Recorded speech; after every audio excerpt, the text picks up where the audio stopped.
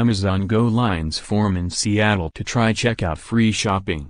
Seattle, Amazon's checkout line free convenience store Amazon Go opened Monday morning in Seattle to crowds of press and the curious. At least 100 would-be shoppers gathered in 41-degree weather to be the first to shop in the store.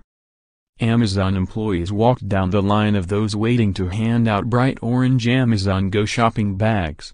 As shoppers got to the door of the store, an employee checked to make sure they had the Amazon Go app correctly downloaded and the QR code up on their screen.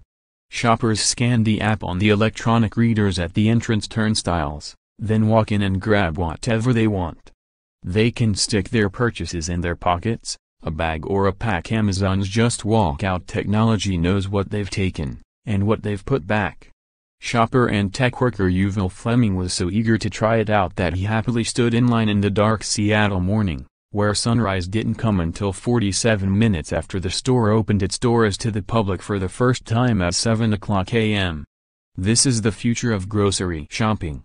It's exciting to see the technology in action, he said.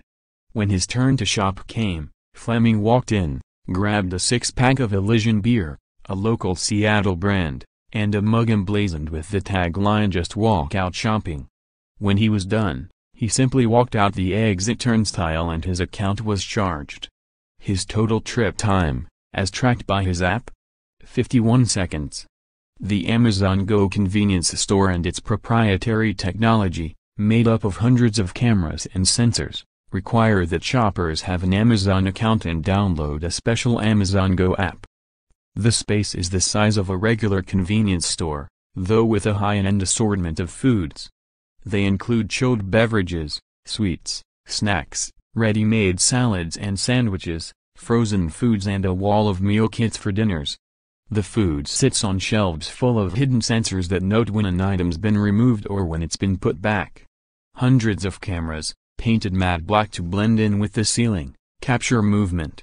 Amazon has been working on the technology that powers the Amazon Go store for about 5 years and opened the store to staff for beta testing in 2016. It was supposed to open to the public in 2017, but getting the bugs worked out proved trickier than expected.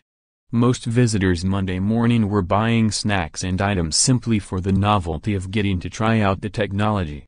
By 8:00 a.m. stockers were already replenishing the Amazon Just Walk Out mugs and bags, which had been cleared out by the eager crowd.